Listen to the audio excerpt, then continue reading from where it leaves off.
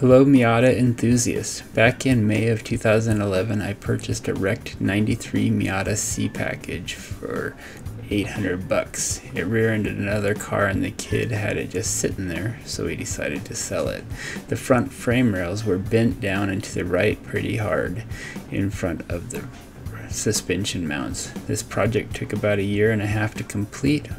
First post in the Miata.net forum was June 1st, 2011, and the last post was on January 6, 2013.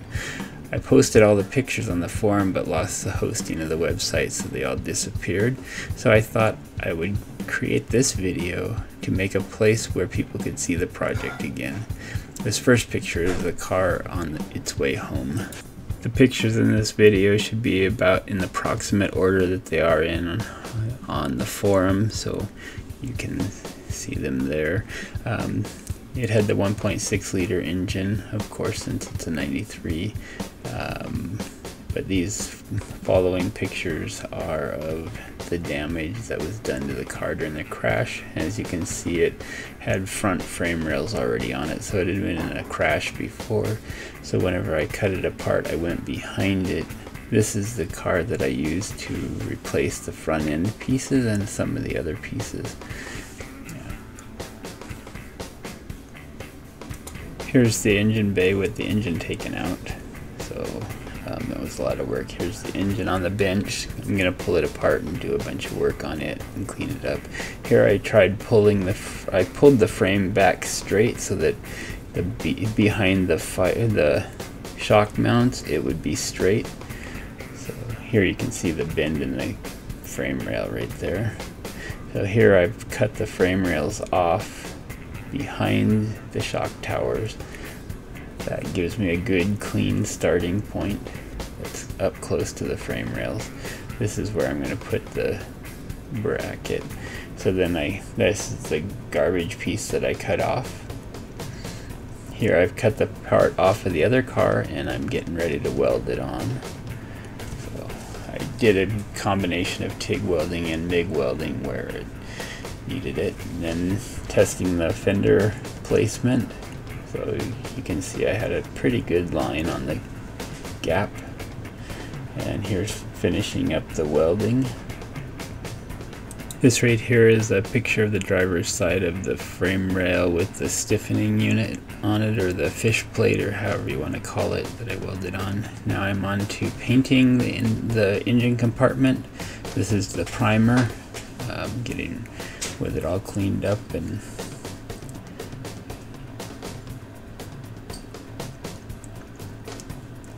a couple of shots. There's my dad's Miata in the background there.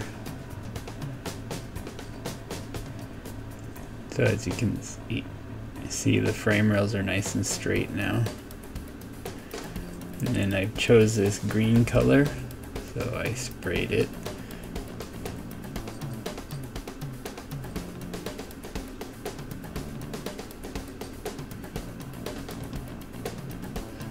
Those wires there I actually tied up to the rafters in the shop so they'd be out of the way.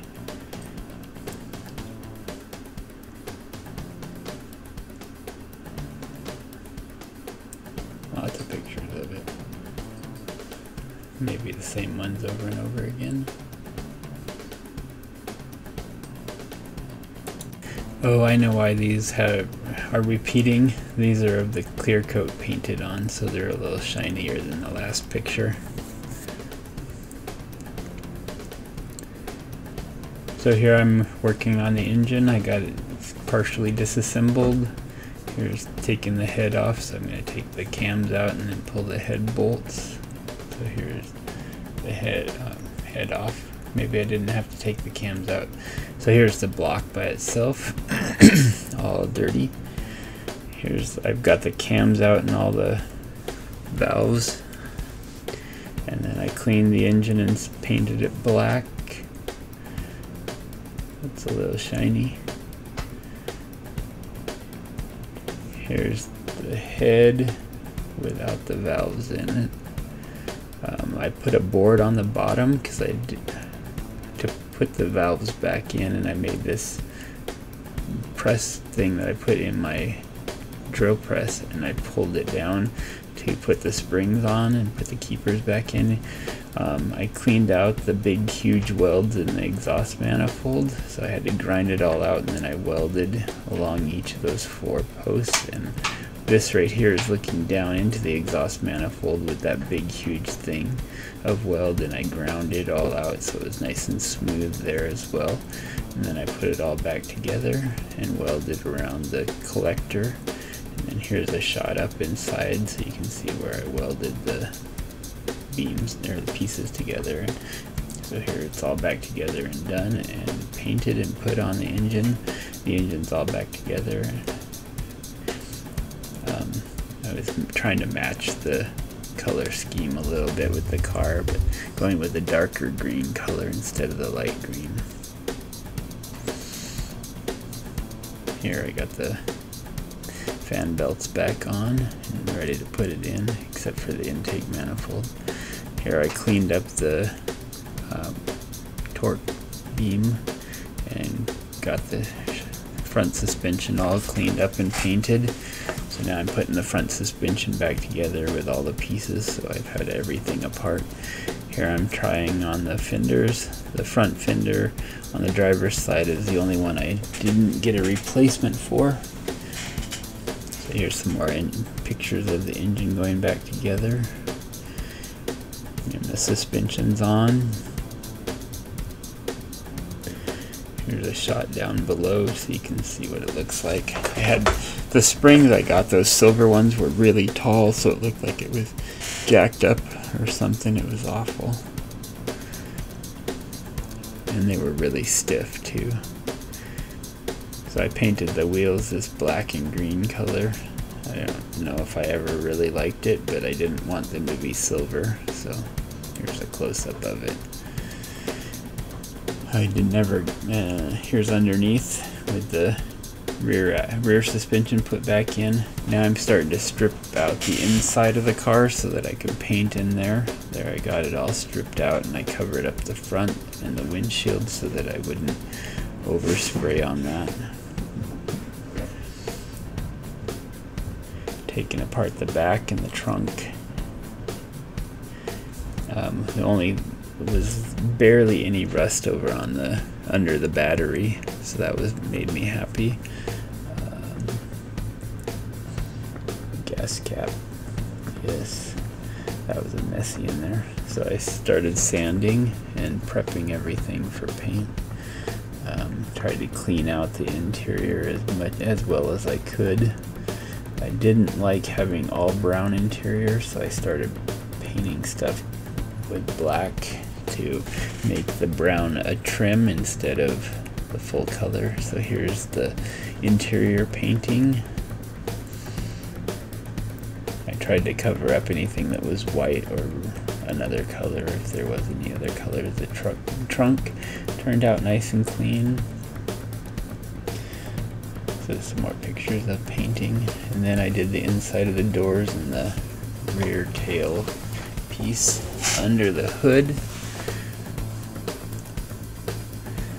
and under the trunk. I wanted to paint the outside of the car all together, so I painted the inside of everything first. Now I put it all together. I guess I did paint the headlights off of it.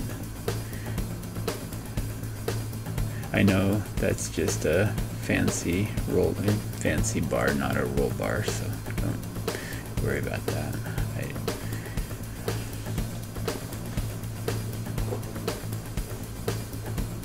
It was, oh, that's a really blurry picture.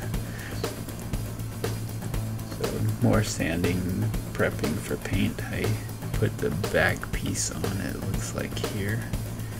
Well, this is when I started it and did a little burnout to see if I got the engine running. So here I got some new springs that had some adjusters on them, and they were much shorter, so I was able to actually get it down to a decent ride height, which made me happy.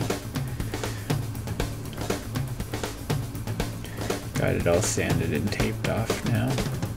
Oh, here I rolled the fenders to make it so I didn't crack the paint afterwards. Here I painted the headlights.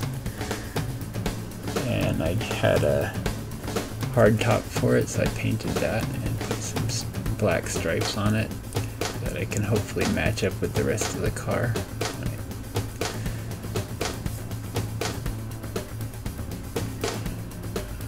Taping it off and put the headlights in. I think I tape those off whenever I paint it.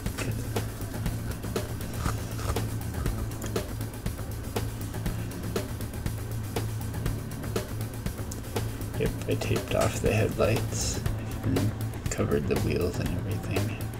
If you notice, I'm gonna put dual exhaust on it, so I cut out a hole on the driver's side for the exhaust pipe to come out.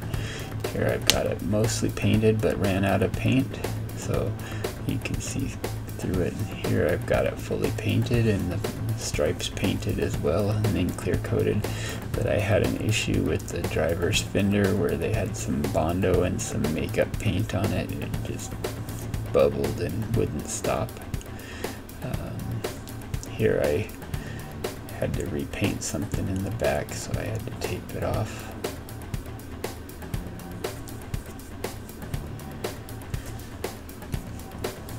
Now I got all the clear on it everywhere, I think. And this is where I ended up trying to fix that fender, and the paint at the bottom of the can was a different color. That irritated me, but someday I'll paint that again. So the stripes, I think, turned out nice. Got the interior back together. Still a little more brown than I wanted, but I think it turned out pretty good. Here I have it all together and borrowed my dad's car so I could use it as an example, and here I took it out for the photo shoot in the front yard. There you can see the dual exhaust I made.